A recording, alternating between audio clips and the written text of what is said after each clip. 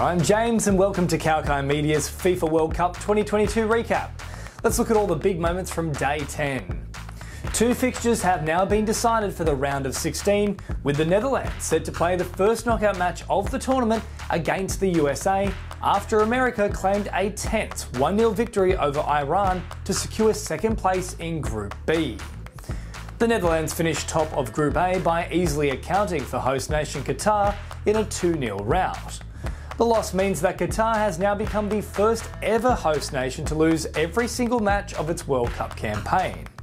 It also totally reaffirms that they received hosting duties due to their footballing acumen and nothing like a dodgy deal with Sepp Blatter. Right?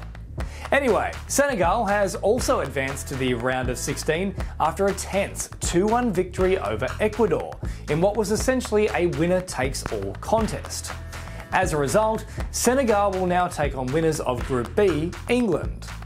England are building nicely into the round of 16 with a dominant 3-0 victory over Wales on the morning of day 10 Sydney time. Marcus Rashford collected a double and the Lions will now be backing themselves to make it through to the quarter-finals.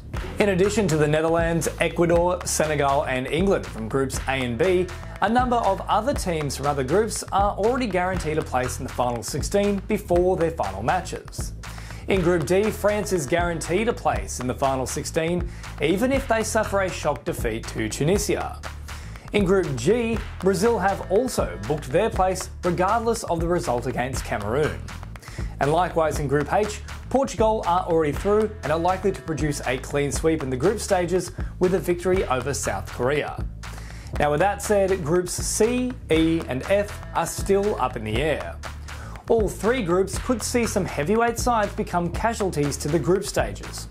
Group C is wide open. Poland, who are currently topping the group, have an incredibly tough matchup against Argentina, who must win to guarantee safety.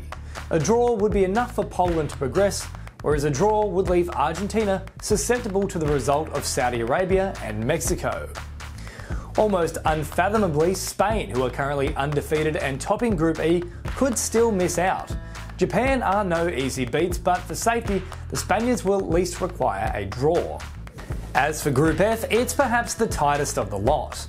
Belgium, the second-ranked footballing nation in the world, currently sits in third place with just 3 points. They can potentially qualify with a draw against Croatia, which would in turn ensure the progression of the Slavic nation, who are currently in pole position. Belgium really must win though, with Morocco currently 1 point ahead of them in the group, who are taking on a winless Canada in a match that they are tipped to win. So 9 places still remain and the Socceroos are in action very early on day 11. A win against Denmark would guarantee progression for the Aussies for the first time since 2006. Who do you think will make up the final 16? Let us know in the comments below and don't forget to like and share the video.